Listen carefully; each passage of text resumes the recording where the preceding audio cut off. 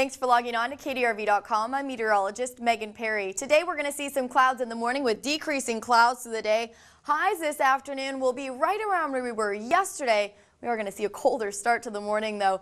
Warm and breezy for the coast through the weekend. Peaking wind gusts will be Sunday and Monday. Sunny from the coast to the basin.